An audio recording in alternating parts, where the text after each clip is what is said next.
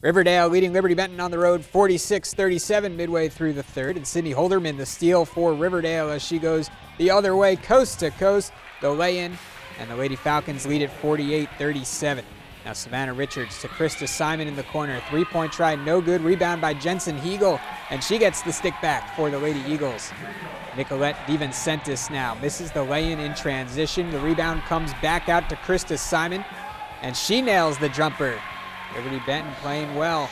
Now Richards gives to Hegel in the corner. Triple try up and good to cut into the Riverdale lead, but the comeback effort comes up a little short as Riverdale gets the 9-point win.